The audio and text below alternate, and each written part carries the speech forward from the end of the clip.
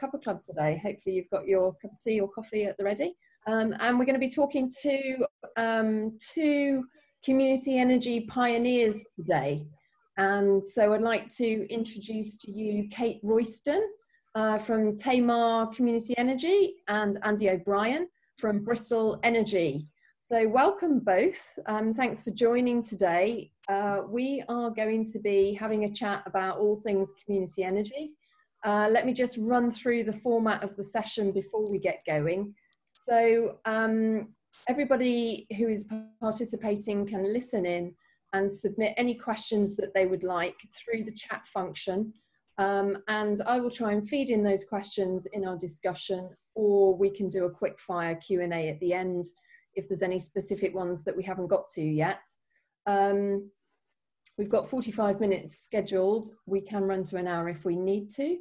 And just to say, we are not promoting the businesses specifically in terms of financial promotions. This is just showcasing two good organisations who Ethex has been working with recently. And none of the discussions today should be treated as financial advice, and we can't answer any specific questions relating to your own personal financial circumstances. There's lots of information on the Ethex website, which you can go to find out more information, and we will send out a we will also send out a email after the event as well, and that will follow up. So for those just joining us, I'll just say again, we've got Andy O'Brien from Bristol Community Energy, and we've also got Kate Royston from Tamar Community Energy. So welcome both. And so you've both been operating in this space for quite some years now. And I thought it'd be great to just get you both to give us some background to what you do and the projects that you've been working on, and just to give people an idea of where you are and who else is on the team. So just a general flavour. So Kate, would you like to go first, and then Andy to follow? So just about 5 minutes of an intro for us. Thanks very much, Lisa. So I'm Kate Royston from Tamar Energy Community, and as an organisation we straddle the Tamar River, which divides West Devon and Cornwall, or you could say unites at West Devon and Cornwall. We formed Tamar Energy Community in 2014, and we've been working on energy advice and support through Transition Tavistock a few years prior to that as well. And our key mission is to localise energy. We feel strongly about the need to support the energy transition. Some people talk about the 4 Ds, so democratisation, decarbonisation, decentralisation and digitisation, and we feel that locally we're well placed to help move those things forward. Our work is focused around energy advice and support to people from the more vulnerable communities that we work with, but also a growing able to pay market. We support activities around innovation, so we've been involved in a project called Open LV, which has been very interesting, and we can talk more about that if people are interested. Engagement and communication is really important, together with renewable generation, and that's what we're talking about today. We're very proud of our 6 solar installations, which total 327 kilowatts, and they bring a lot of benefit to the host sites, but they also bring benefit to our local community. And we're hoping to add an additional roof to the portfolio fairly soon. We were delighted that our share offer was taken up so quickly. There was a lot of work that went into preparing for it, but we did enjoy doing that, and we always enjoy working together well as a team locally. Our share offer at the moment is on pause because it was very well received. So due to the overwhelming interest, we're currently investigating whether we can raise more via the current share offer, which includes speaking with our loan provider to see if we can repay the amount in full. We felt it was important to note that the share offer has enabled us to reduce the amount of debt that we have within Tamar Energy Community. And by exchanging debt for community shares, means that we have a reduction in our costs, which will enable us to increase our community benefit and the work that we do within the community. But importantly, it also helps widen our membership base and work with more local investors who are keen to support the work that we're doing. And I hope that that provides a quick snapshot about some of the stuff that we're doing. Yes, that's great, Kate. And the all important question, which someone's already asked, is when will you be able to let people know whether you can start raising again or not? How long do you anticipate the discussions to go on for with your loan provider, etc.?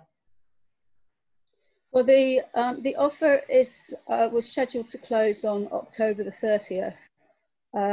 So I think our aim is to have a clear understanding of our position prior to that. Okay, thank you. And Andy, over to you. I should start by saying, sorry, Bristol Energy Cooperative, sorry, not Bristol Community Energy, as I introduced you. Andy has been working in the space for many, many years and has got amazing experience bringing to bear, you know, lots of projects in and around the Bristol area. So Andy, tell us some more about what you're working on and your history.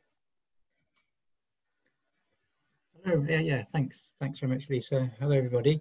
Yeah, my name's Andy O'Brien. I'm a co-founder and director of Bristol Energy Cooperative. So yeah, we started in 2011, meeting cafes and pubs, as you do. We were all volunteers then. Now we have 4 members of staff. I'm one of those. I'm a paid member of staff, and we now own 12. We have basically 12 million pounds worth of energy assets. So over the years, we've developed 16 renewable energy projects. So 15 of those are actually solar. We've got 2 large solar farms, 13 rooftop solar projects, and 1 battery storage project. And together, those generate enough electricity to power 3,000 typical homes. And alongside that, also, as we are actually technically we are a community benefit society, our mission is to provide a benefit to the community. We've actually facilitated over £250,000 worth of community benefit payments to the community in various ways over the years. So we've raised those £12 million from a combination of both commercial investments and community investments. About 5 million of that has come from community investments, and that's been from share offers and bond offers. Quite a lot of that's come through the Ethex platform over the years. In fact, probably most of it. And so we've got a current share offer on the Ethex platform, and that's for 2 million. And so that's for a little bit more solar, a hydro scheme, which has been about 4 years in development. Out of all the schemes to try and develop, hydro is a real challenge, but it's got planning permission. And so we're getting close to the finishing line, really, in a way. Raising the money is probably the last big stage in it. So we've got a hydro scheme, and we've got a very exciting innovative scheme, a microgrid, which is combining lots of really cutting edge technologies. And that's on a new build housing scheme in Bristol, which is being built out as we speak. So yes, I think that's us in a nutshell. Great, thanks, Andy. And just to dig into that a bit more, what was your original, when you were back there in the pub all those years ago, what was the driving force to get you to where you are today? Well, I've had quite a portfolio career, really. I mean, my original background was in teaching. I was a teacher for 10 years, and then I moved into IT and project management. But alongside that, I'd always had an interest in, I suppose, development issues. I've been a very, very long-term member of, well, it's now Global Justice now, but it was then known as the World Development Movement. And so I've been very involved in those issues that organisation works on. So the Jubilee 2000 campaign, Make Poverty History, trade justice issues. And so it was actually Global Justice Now that started talking about climate change all those years ago. And at the time I knew nothing about it. But I thought, okay, well, if they're talking about it, it must be important. So that convinced me to get involved, and that's led me to set up a sustainability group in the part of Bristol where I was living at the time. And then through that, I thought, well, this is good, but I felt, okay, you know, I still felt we needed to do slightly more in terms of actually physically growing stuff or actually building stuff. So that's where the idea of, okay, let's see if we can actually fund some stuff, actually put some solar panels on roofs, but we'll need the money to do it. And at that time, the transition movement was really beginning to build, and there's a fantastic conference that the Transition Bristol people put on in Bristol, just as I was thinking about this, where Rob Hopkins came and spoke, and lots of other people, and there's a fantastic buzz in that room, and all sorts of things came out of that day, I think, really. And there are other people in that room and who are thinking maybe of doing the same thing, dotted around Bristol, and sort of we came together, and that formed, I suppose, the seed to actually set up the Energy Co-op. So it took us probably a year to do it, because you know it just does to work through the detail. And yeah, we went on and actually did all the sort of the admin of setting it up, and then started to work through the detail and took the leap, because we really didn't know if it would go anywhere. You know, our first target was to raise £88,000 to install solar panels on 2 roofs, and we set off with our first share offer, not knowing whether it would work at all. But in the end, you know, we over raised and managed to do 3 roofs, and went from there, really. Great. And Kate, obviously you were connected to the transition movement as well.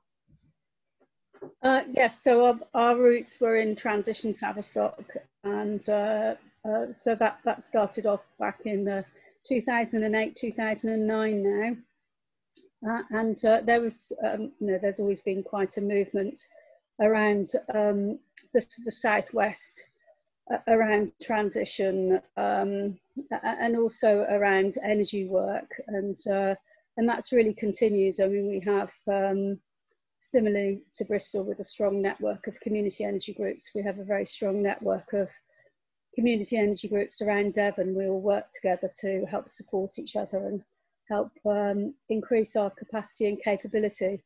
And I think it's important to note that whilst, you know, many of us spend quite a lot of time contributing to our organisations on a volunteer basis, you know, the majority of us are all professional people who are giving our time to help progress this important movement towards more local energy. Yeah, I noticed that you've got quite a few acronyms after your name, Kate. Yes, I mean, I have quite a lot of experience in working in various different industries and things over the years. And I think that just adds to your ability to understand and move things forward. You know, my mantra is that the most important thing is to have good common sense and some patience and the ability to listen. Yes. Well, I think something that's common across all people who've worked within community energy is it's a bunch of doers. You have to get your hands dirty and you've got to get stuff done. And Andy, I've had experience with hydro myself, having tried to build a hydro project, community project on the River Thames here, which unfortunately, for various reasons, we have not managed to do, although we did get planning permission, but it ran into difficulties. So I admire your resilience to push ahead to get that done. It sounds like it's going to be an exciting new project. When would that build be? We're actually aiming to build out in the spring. Okay. Yeah. I mean, there are a couple of questions about it in the chat. Do you want me to go through those now? Well, I will just bring them into the discussion now. So let's get into some of the nitty gritty. And I'm Lisa Ashford, by the way, Peter, who's listening in. I'm the CEO of Ethex. So Andy, obviously your organisation has been running for a number of years, and as you said, you've launched a number of projects which become part of this bigger portfolio. So how do all the projects roll together? Are they held within the same organisational structure, or are they separate? And as shareholders, how do people get paid an interest rate, and what does that look like for the last few years?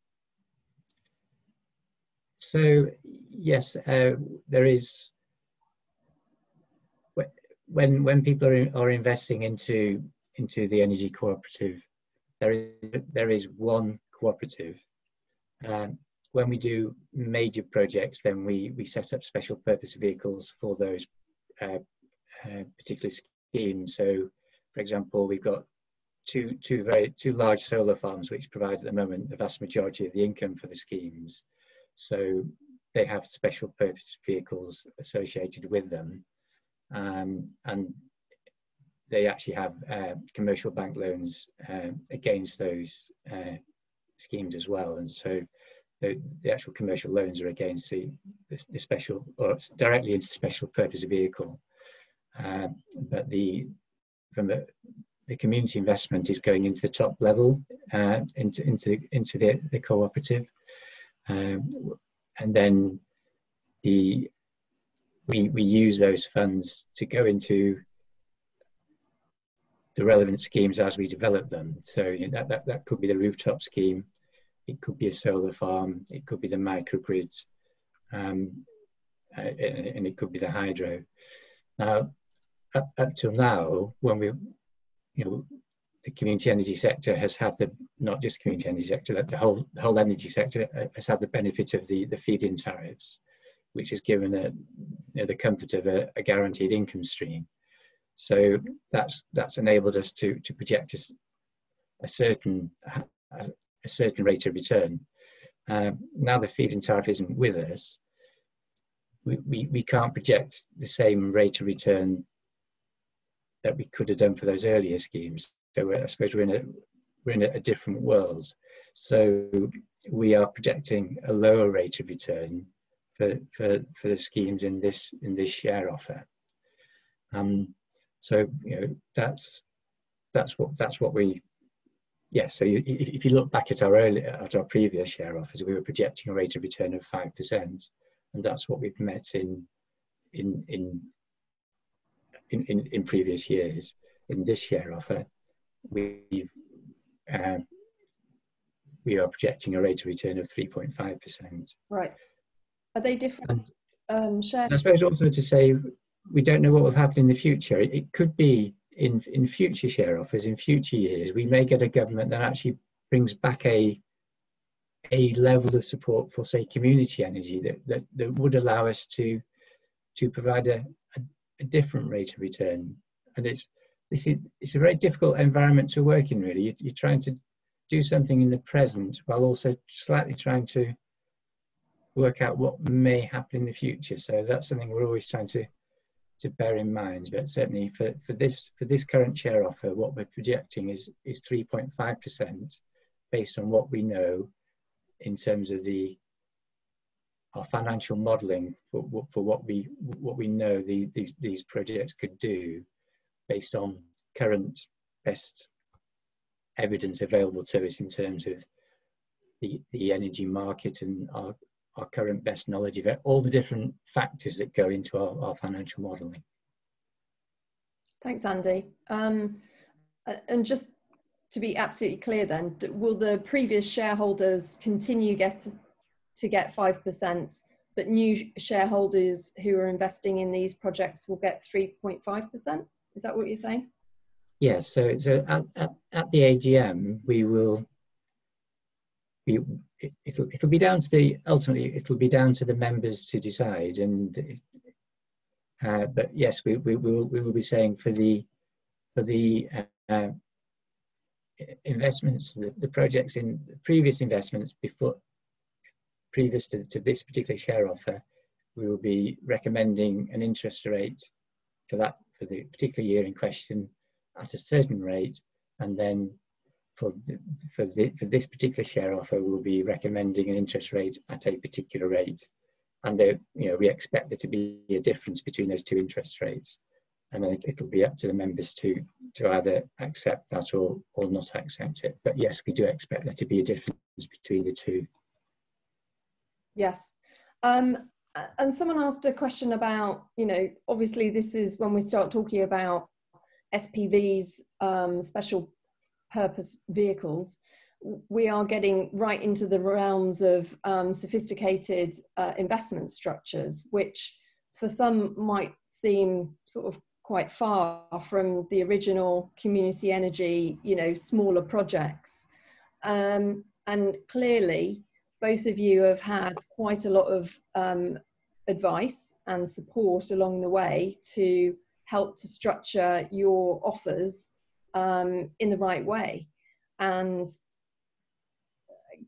also, as I mentioned before, just because people are volunteering on community energy schemes doesn't necessarily mean that they don't have the skills to do the work that's required. And there's a lot of highly skilled people who volunteer on community energy projects. But Kate, do you want to just pick up on that as well in terms of some of the support you've had and the skills in the team?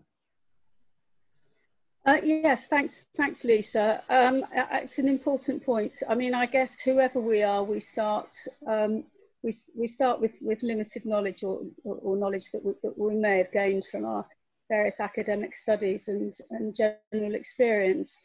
What we've tried to make sure we do as a community energy community, because we have a very strong community across England in particular, through Community Energy England as an example, is to work together to build our capacity and capabilities. In Devon and in Tamar Energy Community, we've had support from each other and from Devon County Council, for example, who put in place, working with Regen, a number of small funds which provided some amounts of money that helped us build our expertise.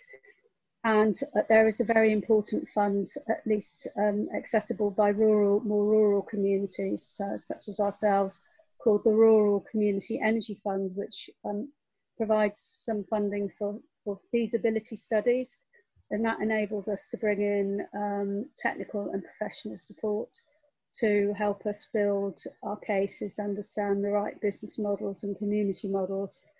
And of course, through that process, it means that each of us who are working within the organisations build our own knowledge and expertise that we can then move on to follow on projects.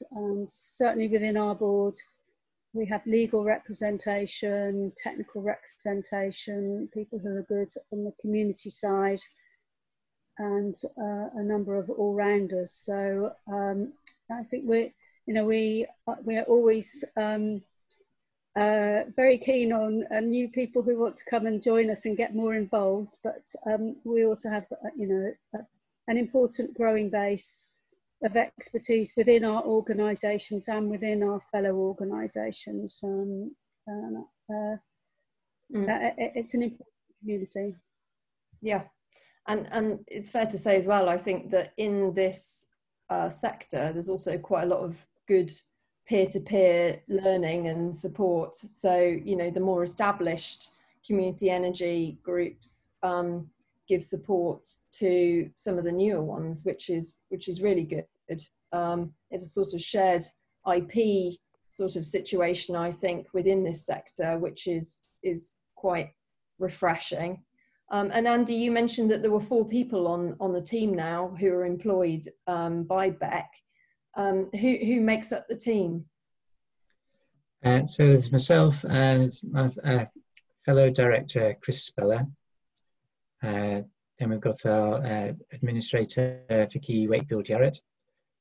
And then there's Will Horton, who's a project developer who's joined us just in the last couple of months, who's working on, particularly on the hydro scheme. He came from a hydro consultancy who specialise in hydro, so he's very, very good.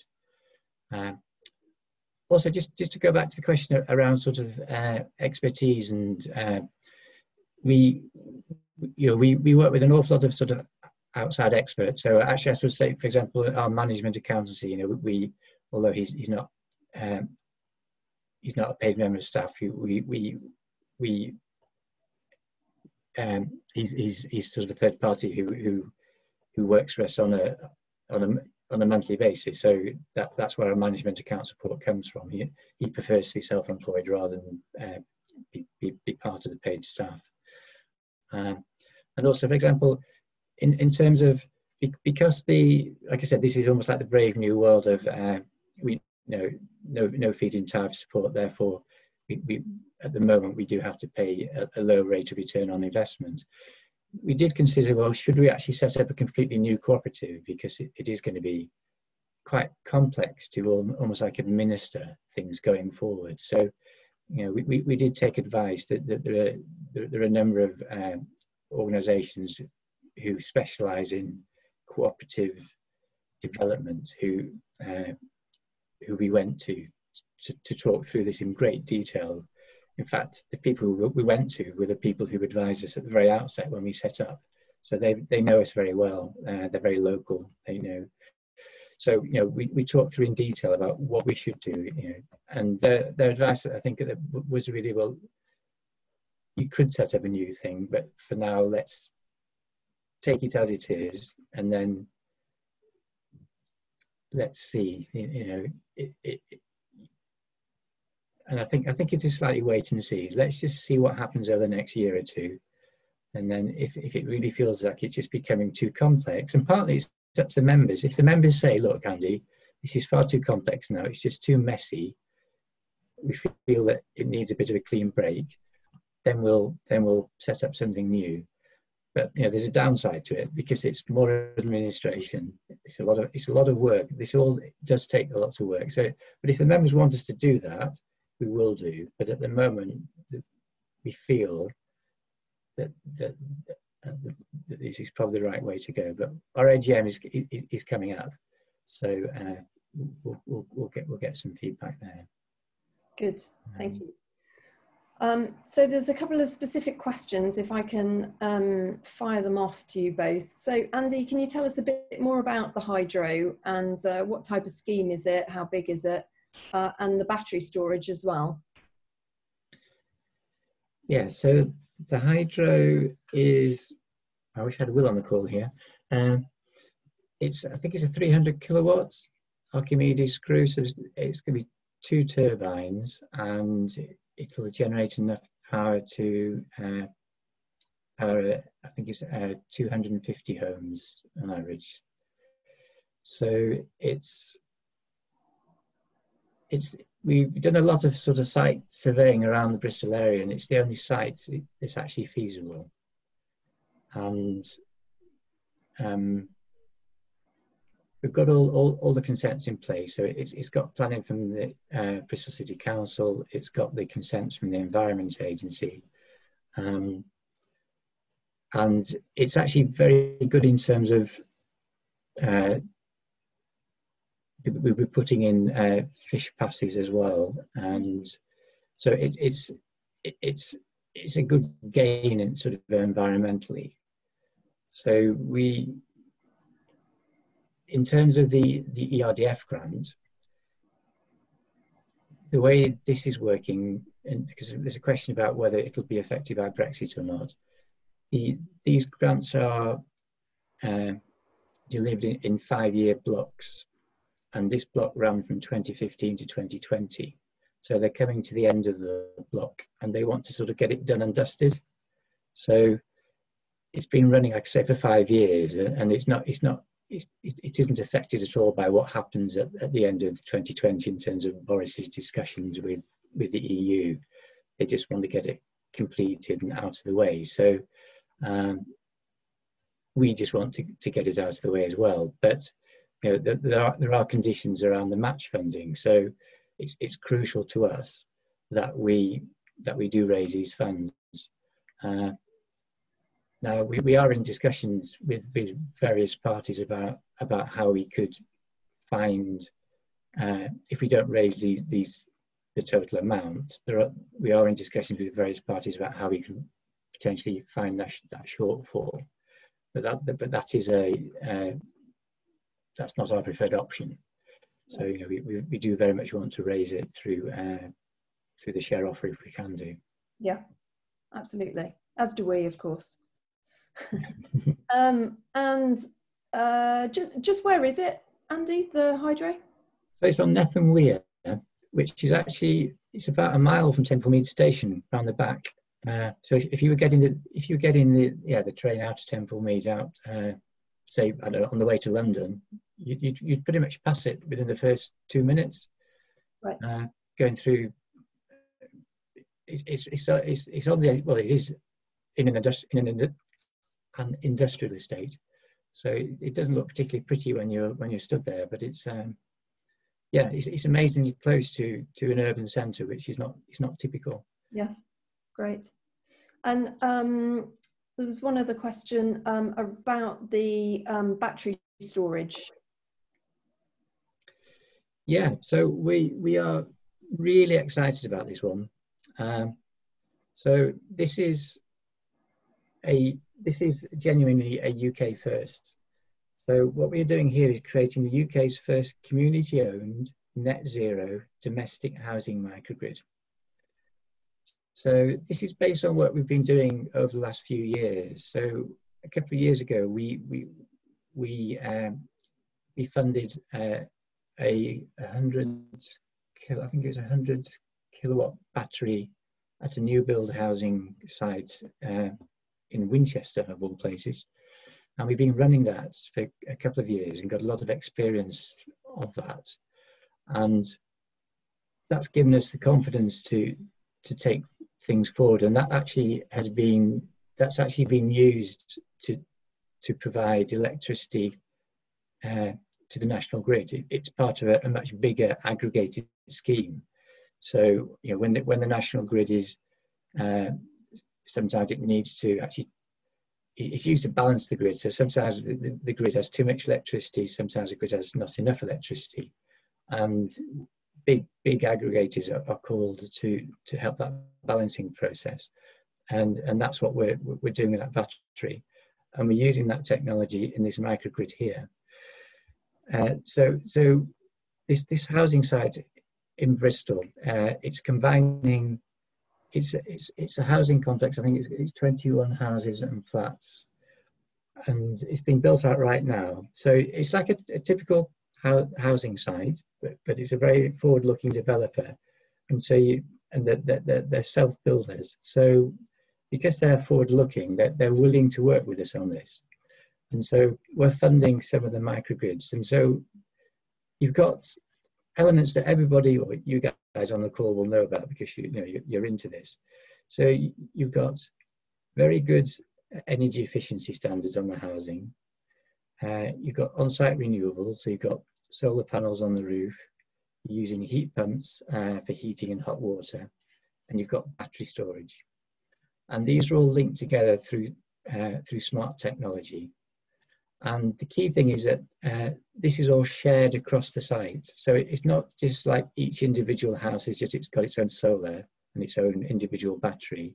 It's got one big battery on the site, and that enables the solar and the to be shared across the site. So you get much better use of the solar that way, and because it's a big battery, again, it works better. So that it actually increases the use on site, and it means that you don't have to go almost like off site as much to top up your energy. And that actually means that from a financial point of view, it works better, and it actually makes the financial model better and makes it more viable. And so that's why we've got involved. And we've been wanting to do this for quite some time, and we've actually set up a joint venture with another community energy company, Chelwood Community Energy, and a company called C-Pro, Clean Energy Prospector, who we've been working with for a number of years. They're a Bristol-based startup, and we're looking to develop a number of microgrid sites like this with forward-thinking housing groups who want to do this, because the big housing developers should be doing this. They should be doing net zero housing across the country, but they're not typically. You know, they're still building housing developments where they just stick in a gas boiler, and they're doing this because basically they can't be bothered to make the effort to do things the right way. And so we said, well, if they're not going to do it, we will. And what we want to do is make it exemplar.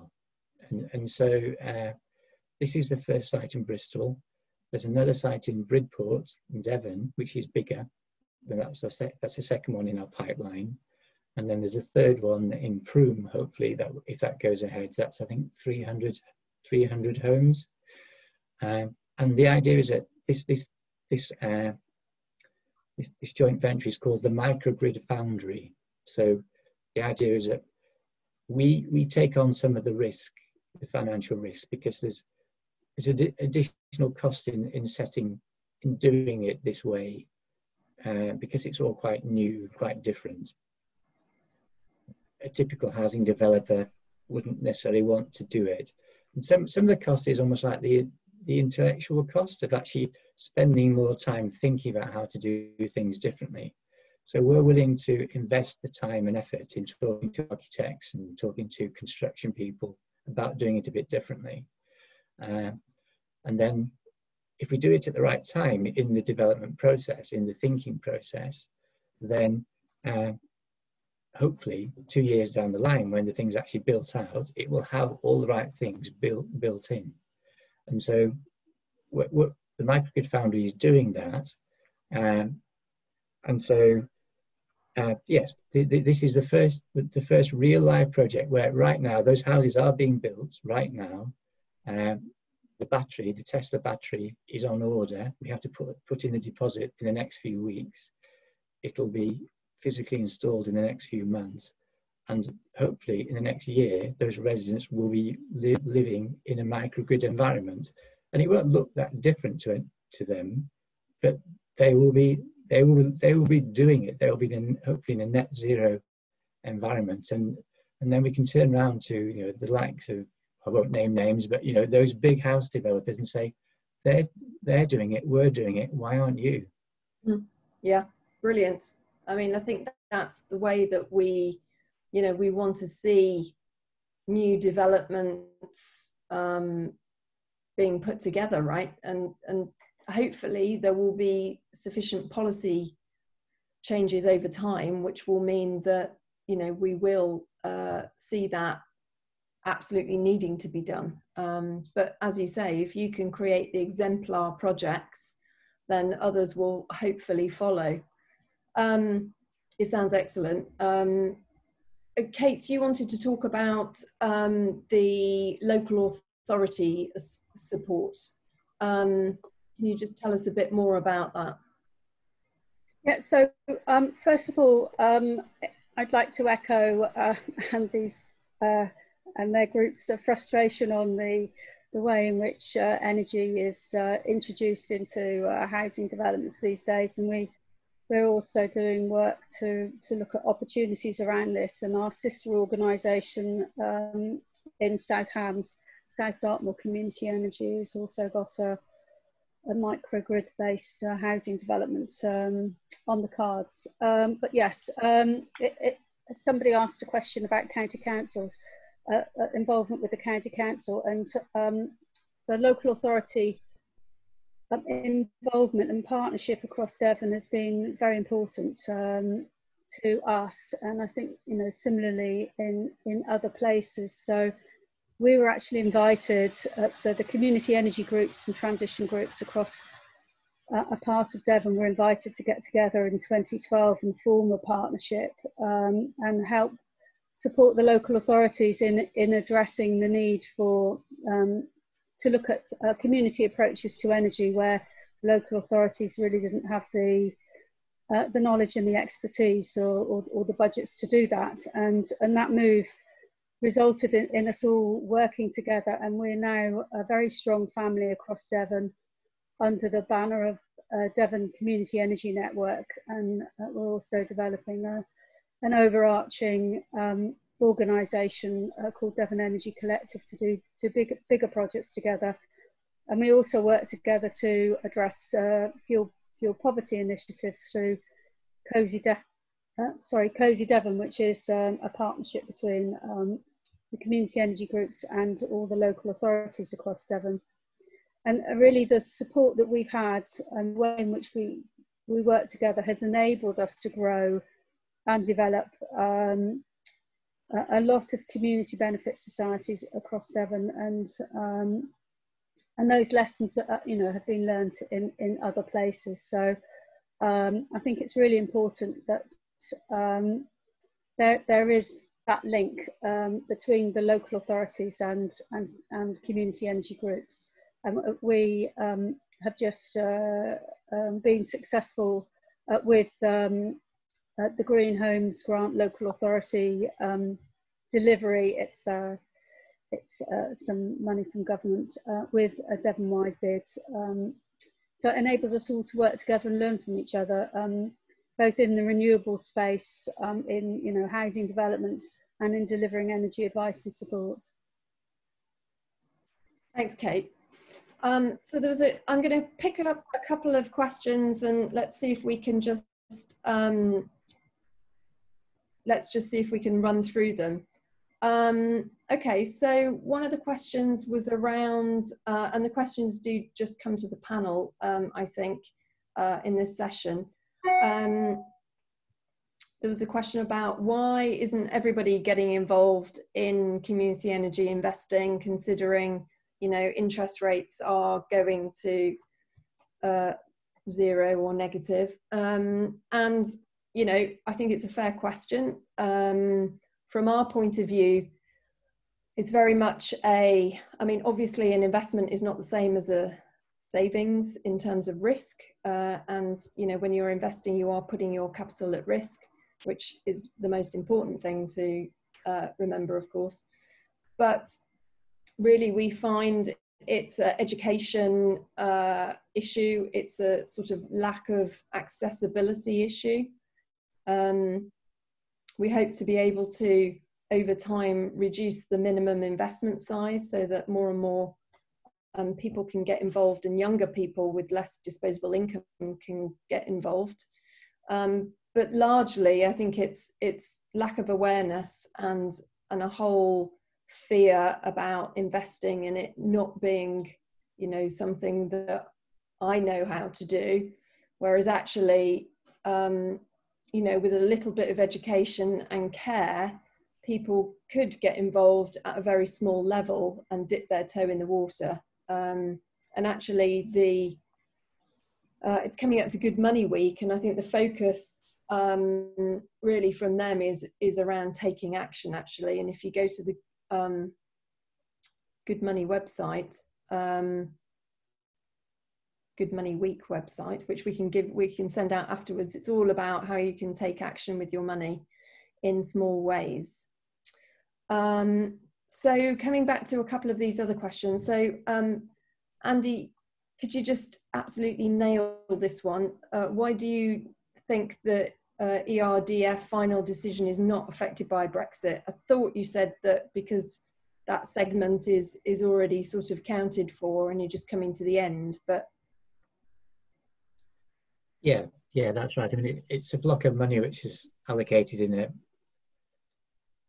a 5-year block. So, and that block is coming to an end in 2020. It's 2015 to 2020. So the decision to allocate the money was made in 2015, and it's not dependent on Brexit. Yes, so presumably that money needs to be allocated before the end of the year, hopefully, or at least you need to have hit your minimum to be able to match it. Is that fair? Yeah, I mean, ultimately the people administering the grant applications, quite a lot of them have been pulled away onto COVID, so they're actually quite stretched. So, in a way, they're probably as under time pressure as we are. So Brexit is almost like the least. Brexit is really not an issue, and I'm not. How can I put it? Yeah, Brexit really isn't an issue, and they're not just going to suddenly say, "Oh, we can't do all this because of COVID." We just have to keep doing what we're doing, and the important thing is we just keep on raising the money, and we're in very good discussions with them, and we're both aware that we just keep doing what we're doing under the pressures of COVID, and we keep sticking to the processes. Yeah. Okay. Thank you. There's a question around bonds versus shares, and I know you have had bonds before, Andy, that we've raised, and I know people like bonds because they are more liquid and they tend to be shorter dated in terms of the term. And I guess this comes back to perhaps one of the questions: why isn't everybody getting involved in community energy? I mean, community energy is a very long-term patient form of, or community shares, sorry, long-term form of capital, but with potential withdrawals built in. But how do you go about deciding, Andy, the combination of shares versus bonds? What's the decision-making process? And Kate, perhaps you could just tell us whether it's something that you considered as well. Yeah, so when we issued bonds at that time, we were trying to raise basically £5 million in a quite short period.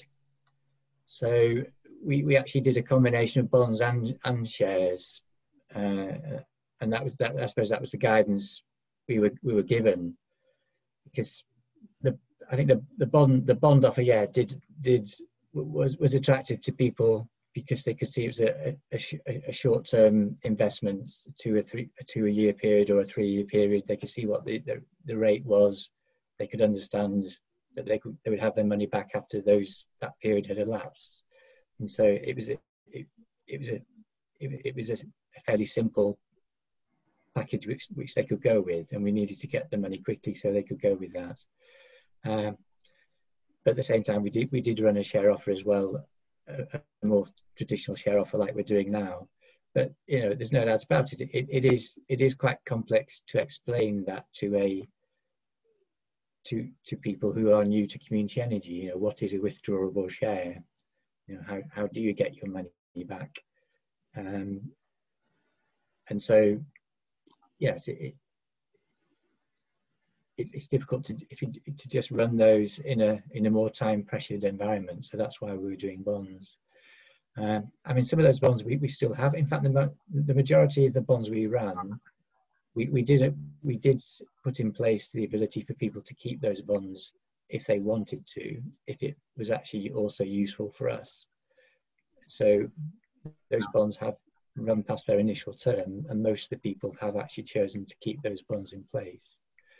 But what we're trying to do generally is those bonds were at a higher rate than, say, our current share offer is, and although we did put in place that the bonds would run at a lower rate once they'd gone past their initial term, and they are. We're generally going through a sort of a refinancing process on lots of our initial commercial loans and our initial financing, and it's in some ways community shares is the best way of being able to do that, because you're in charge of that process. Each year you come to the AGM and you suggest to your members what rate that should be, whereas with bonds you're tied into the rate. So that's ultimately community shares are a good way to go, we think. Yeah. Kate, was it ever something that you considered? Not for this particular refinancing project, because we were looking to put in place something that could take us through the lifetime of the project. Somebody's made a comment about investing for 25 years, but that's not necessarily the case in the way in which these withdrawable shares work and which our business models work.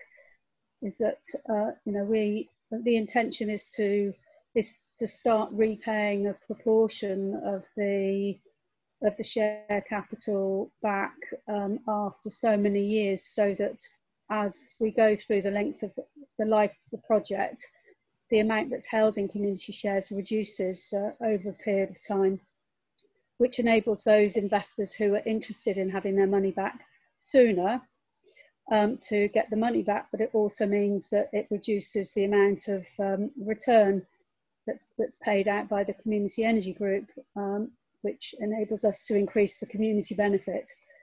I think it's just that the key thing to say is that it's not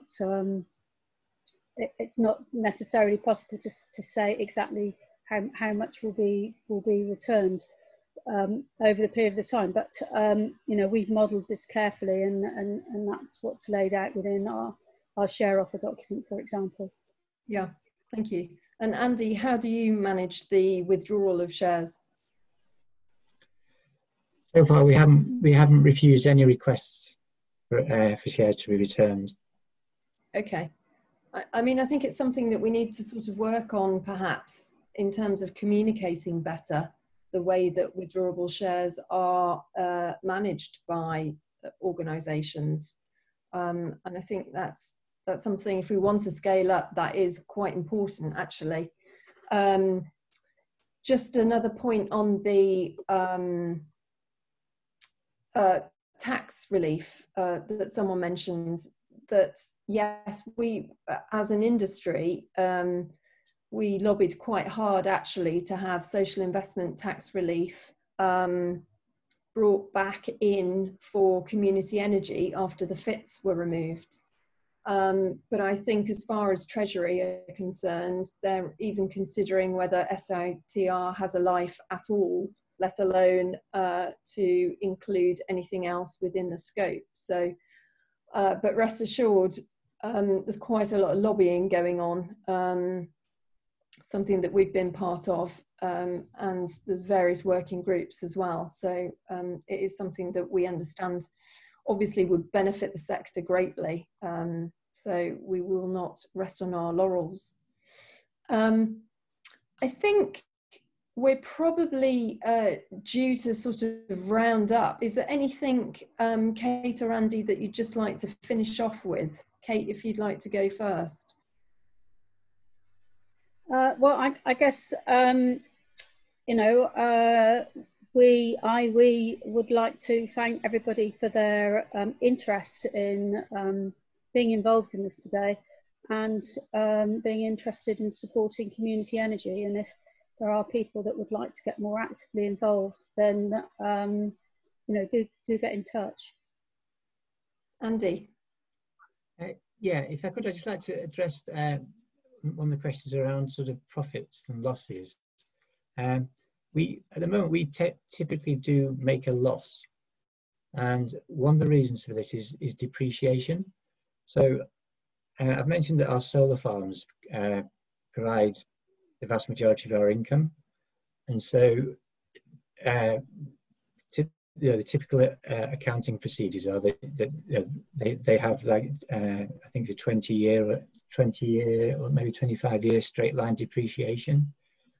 And so on that, the depreciation can be, in fact, we've just literally signed off this year's accounts, and the depreciation on those is over like £350,000. So this year's accounts, we've actually come out. I mean, there are a couple of other one-off issues which are the accounts will be on our website within the next couple of days. So if you want to download those and look through, there's a very detailed report which goes through why there are a couple of one-off items in there. But this year's loss is 385,000. But of that, I think it's 350,000 is depreciation. So that please do bear in mind that that's always in there. But it's, you know, it always looks worse than it is. And also, we've got large loans on the banks on the solar farms, and it's a bit like on a repayment mortgage. You know, at the outset, you're paying off very little of your capital, because you're paying largely interest, and it's only towards the end, when you've paid off a lot of that interest, that you start paying off bigger chunks. And it's the same with us, really. Well, it's only really when you model, it's only towards the end of the bank loan that you start freeing up quite a lot more money. And typically the models for these schemes, it's really only at the end that you get the community benefit accruing. And what we did, we deliberately said, well, no, we're not going to have this. We're not going to wait 20 years before we start paying out community benefit. So we front loaded our community benefit in the first year, in the big year when we raised the 10 million and we got the 2 big solar farms over the line just in time for feed-in tariffs. We put £50,000 into a community benefit fund deliberately, because we said we're going to front load our community benefit.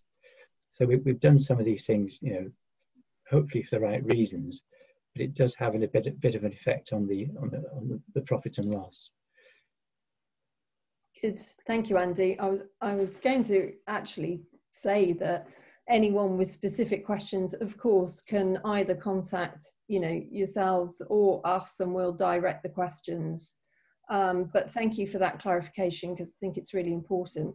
And I suppose just to end, you know, for those of you who are listening in, you know, how can we get more people involved in you know, community energy? Obviously is for all of us to be talking about it a lot more with all of our friends, and to be sharing where we're getting involved, whether that's, you know, dipping a toe in the water and making a very small investment, or volunteering, or just, you know, anything, basically finding out about anything that's going on in your local community and get involved.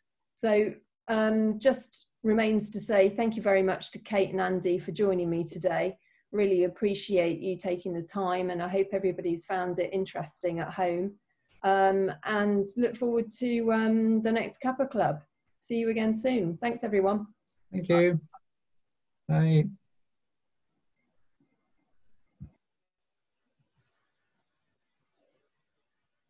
See you.